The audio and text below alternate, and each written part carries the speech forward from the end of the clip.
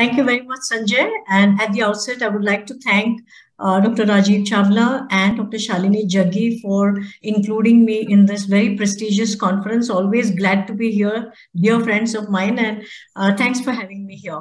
So, as Sanjay very rightly explained, nowadays pharmacotherapy has changed by leaps and bounds, and we have many agents that actually go beyond glycemic control. So we have three perspectives here, and from the diabetologist perspective, that's what I'm going to speak about. Let me start by sharing my screen.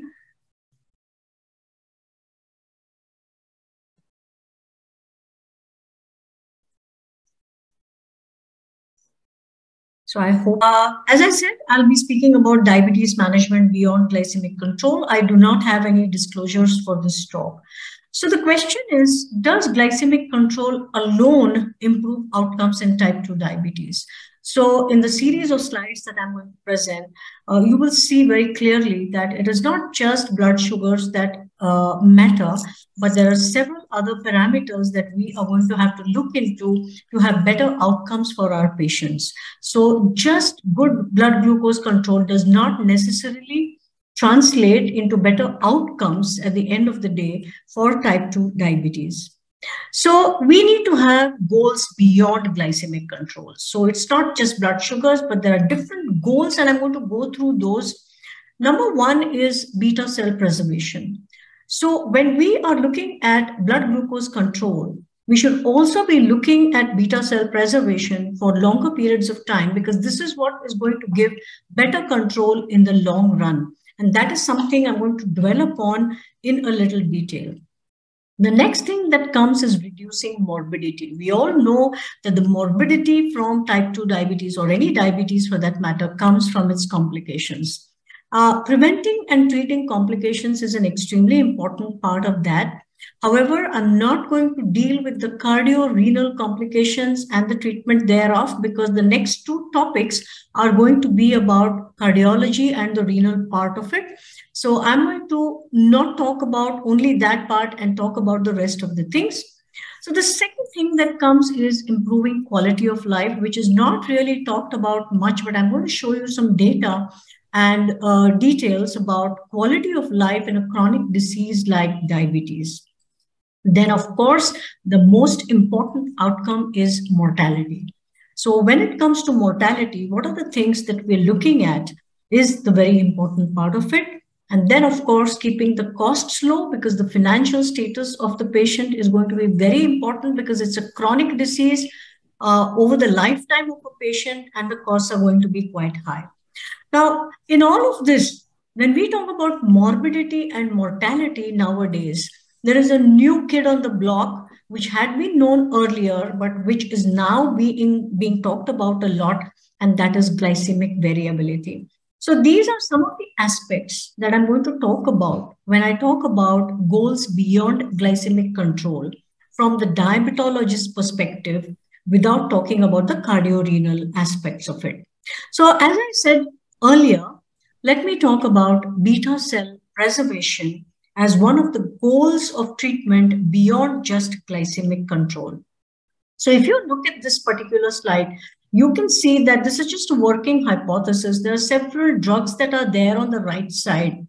The beta cell function, as we know, continues to go down over a period of time. So you have time on this axis, your beta cell function, and you know that it is a downward trend. So the onset of diabetes is somewhere here, and then there is a metabolic toxicity. There could be recovery because of certain drugs that you use. So then this natural history, which is there of beta cell function going down, is what we want to interrupt. So if you are able to interrupt this, you could be looking at better outcomes for your patients. And for this, there are several therapies. I'm not going to dwell upon which is better. It could be insulin, it could be incretins, it could be anything. But what you want to do is you want to bring it up to this blue line where you want to reduce the beta cell from apoptosis, or the beta cell death, and keep that. You want to change the natural history of that by doing this particular thing. So there are several strategies that have been talked about when it comes to saving the beta cell. So first of all, you need to see this. how do beta cells actually adapt to changing insulin sensitivity? So one thing is that they could change their mass. There could be neogenesis, there could be replication, there could be hypertrophy. And on the other hand, have apoptosis and necrosis. So this is how they change their mass depending upon changing insulin sensitivity. And on the other hand, you could also have change in function of individual beta cells. What you see here very clearly is that added to all this, there is insulin resistance and a genetic background to all of this. And this is what changes the insulin sensitivity. And all of these factors, such as glucotoxicity, lipotoxicity, endoplasmic reticulum, mitochondria, oxidative stress, inflammation, etc., are all involved in this changing insulin sensitivity. But this also tells us that there are several targets where you could actually intervene, several therapeutic targets where you could intervene to change the natural history of this insulin resistance and the genetic background. Of course, you can't do much, but the changing insulin sensitivity is something that you can change. And what would be the end result of all this? The end result of all this would be to try and restore the first phase of insulin by giving beta cell rest, by taking care of all these factors that I have mentioned over here. We all know about the legacy effect. Glycemic control is one thing. When you initiate that glycemic control and when you achieve the glycemic control, which is earlier rather than later, is what we learned from the UKPDS. So we talk about the legacy effect. We talk about the metabolic memory. So what it basically tells us is that if you initiate good glycemic control early on in the disease, you're going to reap the benefits of it for a long, long time to come, and it is going to affect outcomes in relation to the micro and macrovascular complications. So what this means to us is, if you have to go beyond glycemic control, it also matters when you initiate that glycemic control. What is the optimum time that you initiate the glycemic control and achieve it? Of course, glycemic control at any time is desirable. However, if you initiate it really early, this is what you're going to get. The metabolic memory is going to be good. The legacy effect carries on, and it translates into better outcomes for your patient. So as you can see here, the difference in A1C may be lost after the first year, but patients in the initial intensive arm still had lower incidence of any complications, and that in effect is the metabolic memory or the good legacy effect. So going beyond just glycemic control at any time is the timing also that matters. The next thing that matters when you go about glycemic control, you need to go just beyond reducing the sugars by any means. So there are several ways in which you can reduce the blood sugar. So targeting just the blood sugar does not really, complete the picture. What completes the picture is targeting multiple pathophysiology. So it's not just bringing down the sugar. Insulin can do it. Any number of drugs can do it. But if you have a strategy where you can actually have an effect and influence over the various multiple pathophysiological mechanisms that go to increase the blood sugar, such as insulin resistance, insulin secretion, the glucagon effect, the hepatic glucose overproduction.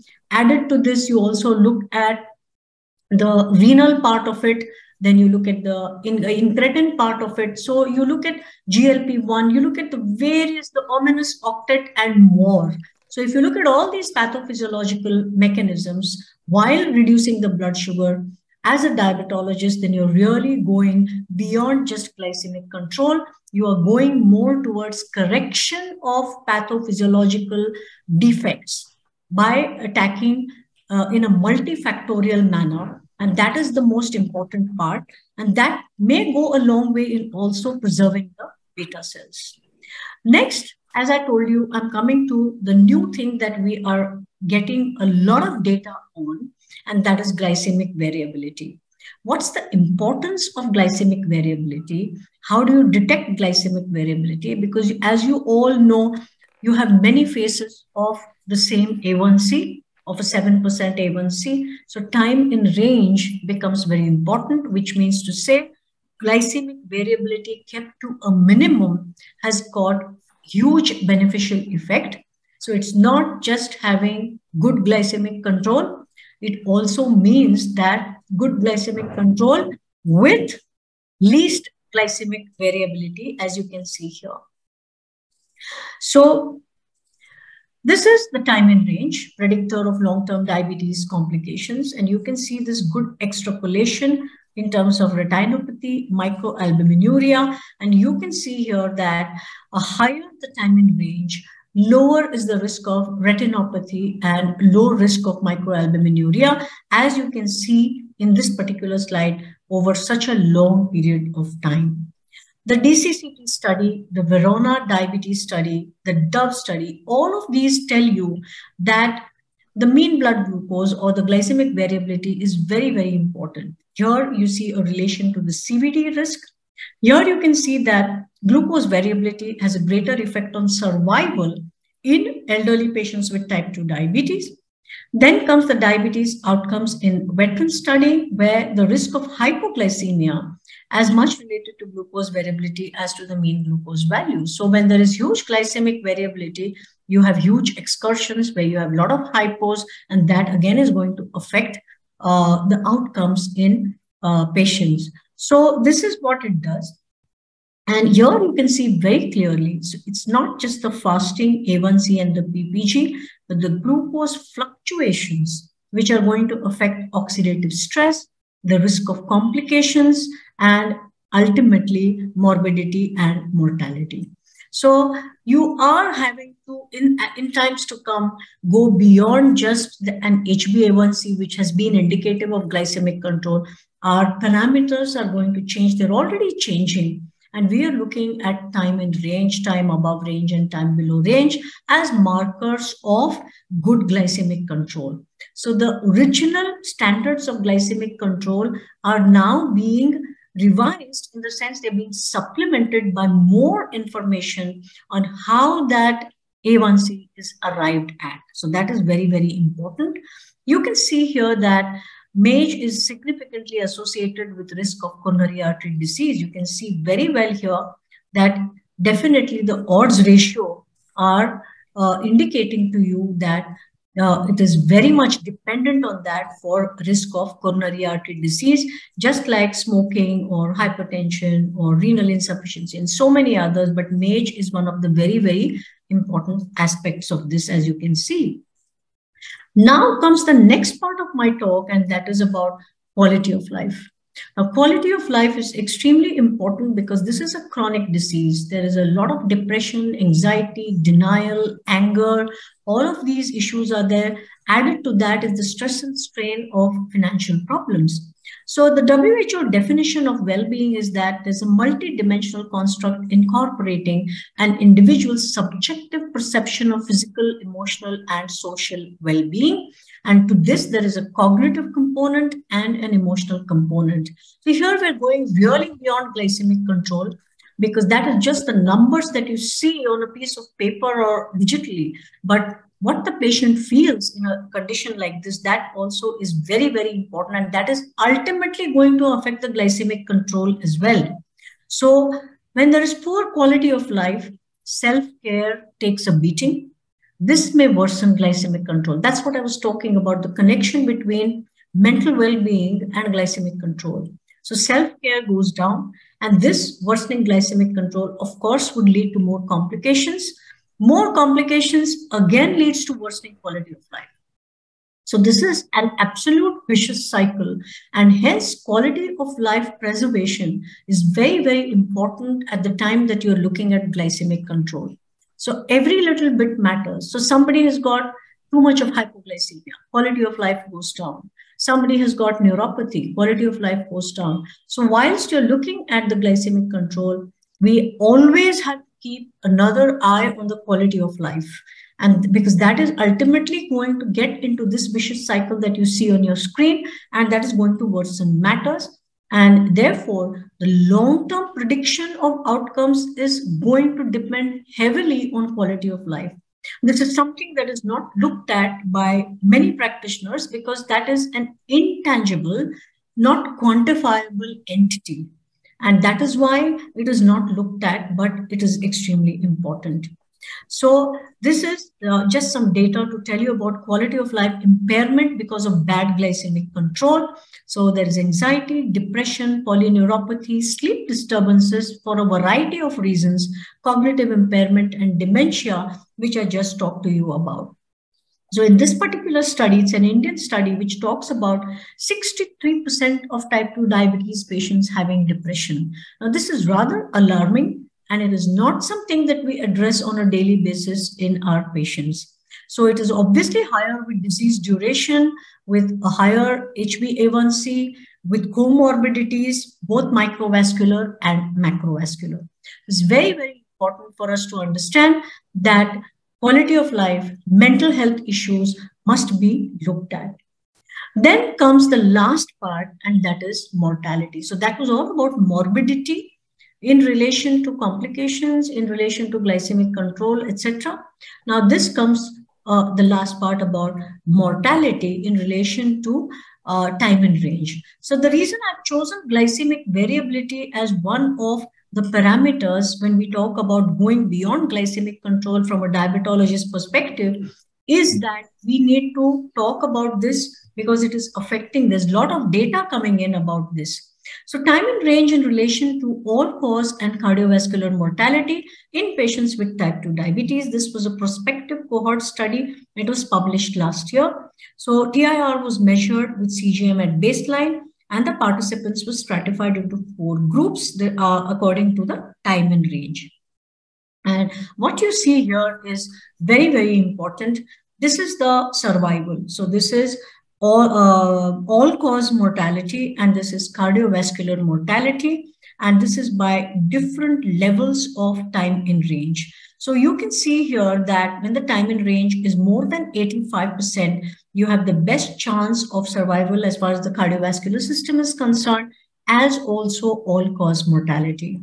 And as your time in range starts to go below 50%, you can see that both all-cause mortality and cardiovascular mortality start to increase. So the survival starts to go down, and that is very, very important. And hence, glycemic variability, quality of life, mortality, morbidity, they are all very much related. So when we talk about going beyond glycemic control, from the diabetologist perspective, please remember that 2 things are important very, very clearly. One is beta cell preservation, and the second is glycemic variability. Glycemic variability, in turn, is going to tell us about morbidity and mortality and quality of life as well. So in this particular study, a strong and graded inverse relationship between time and range and the risks of all-cause and CVD mortality among patients with type 2 diabetes was seen. And patients with diabetes should be encouraged to aim for an achievable higher time and range to reduce the risk of adverse clinical outcomes. This is the absolute last slide. This is the latest debate, and this was from the ENDO 2022 debate, which again talks about type 2 diabetes, whether weight management is important or glycemic control is important. So if you had to go beyond glycemic control, I would say instead of going beyond glycemic control, before glycemic control comes weight management. It is up to you to decide in the debate which side you're on. At least we can say that it has to be concurrent, if not sequential. So you can see here that they're very related. So it's not like which comes first. They're both extremely related. And you can see here that obesity, there is a physical context to it with respect to food, stress, activity, and safety. In diabetes, again, you have a social context. You have sleep, reduced activity, and social stigma, etc. And hence, you find here that there is a relationship. So is it weight management that should come first or glycemic control that should come first? I would veer towards weight management, but in general, they are concurrent. Both of them have to be looked at. And this is an Indian study which tells you that many Indian physicians find themselves to be lacking in time and expertise to prepare an appropriate obesity management plan, and patients experience continuous weight gain over time despite being under regular medical supervision. So, to conclude, glycemic control is just the tip of the iceberg. Pathophysiology demands that we look way beyond just blood sugar values. Cardiorenal outcomes, glycemic variability, weight management, beta cell preservation, quality of life, and mental health are all important goals in the management of diabetes. So, thank you all very much for a patient hearing, and I'll be glad to take questions.